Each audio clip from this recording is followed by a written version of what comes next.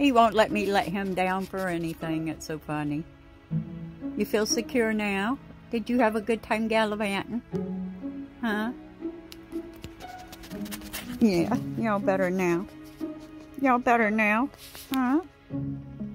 That's something I stress to people. If one of your snakes gets out, don't freak out and don't harass them. Don't go crazy tearing your house up, because if you disturb them or frighten them, they're going to go into a deeper state of hiding instead of wanting to come back out.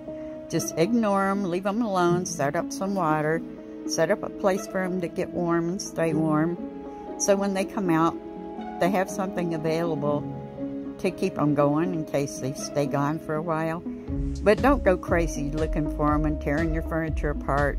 Do it casually and quietly, because the last thing you want to do when a snake gets out, they're curious. They're going to look everywhere and try to get into everything. They love to explore.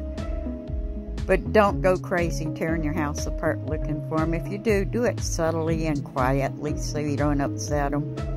Not like him today. We tore my snake room apart last night looking for him. You know, moving everything out from under the futon, out from under all the enclosures and everything. And I didn't see him, so I said, okay, I'm just going to set up his water.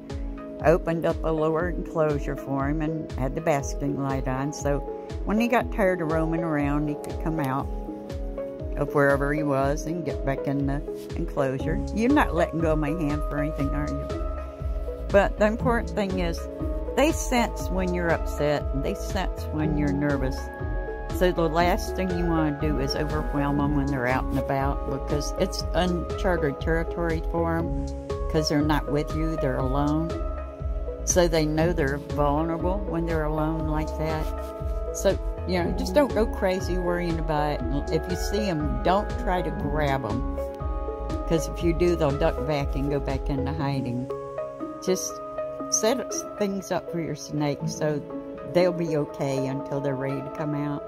And this is the advantage of having social snakes. And he came right back to me while I was laying on my futon out there. I just finished vacuuming in the house. Went out there and kicked back to relax with my coffee and watch some TV out there.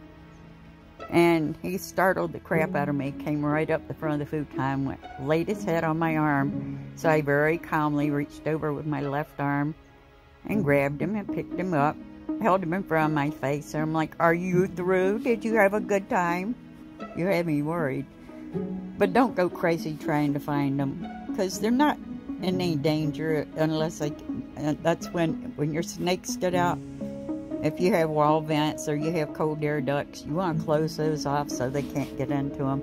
Now I know my snake room's secure, so I knew he wasn't going very far. He's sleeping. He's sound asleep. He's got me in a lasso and a half here with his body. He won't let me go.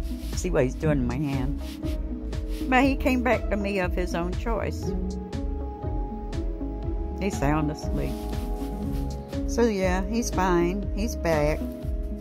He had fun. He got out and he got some exercise and got to prowl around, explore the snake room a little more than he normally does. So he had his fun and he looked for me and came back. I see you getting ready to shed too. You got a cap on your eye.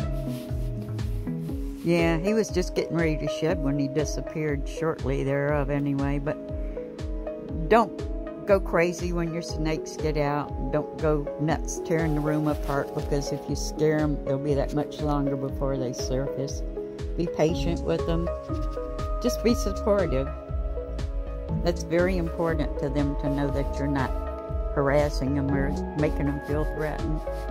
Just a video I wanted to make, because he got out yesterday. We had company and I was outdoors with some friends and family, and the boys kept going in and out of the house and in and out of the house, and they wanted to play with the cats, and they went out in the snake room. And when I came back in, my female cat was locked out in the snake room. She was screaming because she couldn't get back in the house. My male cat was laying on the bed, and I happened to glance over, and the doorstop was out of Tipr's enclosure, and the door glass was slid over about 8 inches. And I picked up his hide, no Tipr. So I'm like, great, he got out. I don't know how he did. But the important thing with that was, you know, you don't blame someone for that, because I'm responsible. because I have a strict rule. I don't let people in the snake room unless I'm with them, and I was outside, and I gave them permission to come in the house because I wanted to play with the cats. But that's my responsibility. These are your full-time responsibility. You have a protocol, and you have to stick tight with it if you want your snakes to survive and to be healthy. And so I take responsibility. It was all my fault because I let people go into the snake room unaccompanied and let them come into the house unaccompanied. It's a good thing for me. I keep all my enclosures tightly secured. Those out there, I didn't have the tape on the ends, the Gorilla Tape. I just had the door stopper between the two sliding glass panels. So the door stop was all the way on the other side of the room, and the glass was slid open and the snake was out. And he couldn't have done it himself because the door stopper's on the outside of the glass panels. But that's not the important thing, is how he got out. The important thing is the lesson I learned about staying strict with my protocol. Don't allow people around your snake enclosures unless you accompany them. You never know. Somebody could open the door, one that's cranky, and get bit in the face. So that's a strict rule I have, and I let myself down because I didn't supervise the people that were in the house. But just something for you to consider. You can't, these are lives, valuable lives. I just wanted to make this video to tell people that, but he's back safe and sound. He was only gone for a day or so. But yeah, he's alright.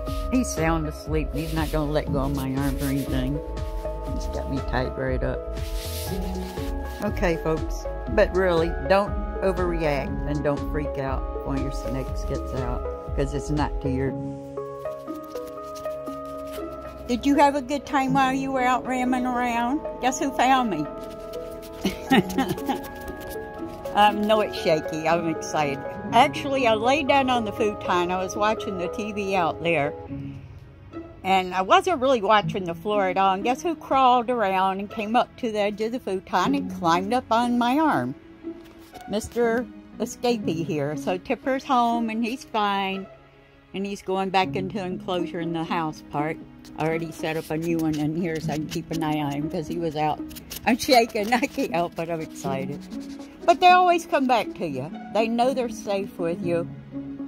And that's the advantage to having social snakes. He actually came, I don't know where he came from, out from under the futon or from across the room, but he crawled right up the arm, the front of the futon, crawled right up and laid his head on my arm. It scared the crap out of me. Because I don't have snakes crawling around on the floor out there unless I'm intentionally got them out. But yeah, Tipper's back and he's fine. Did you have a good time? Huh? I can't breathe. I'm so happy to see him. I don't get excited or nervous or worried about it because my snakes are very social.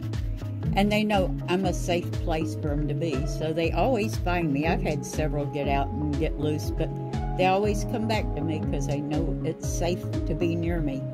So, living proof, he was only gone for one day. You got dust all over your head, your nose, your mouth. And I'm sorry it's shaky, but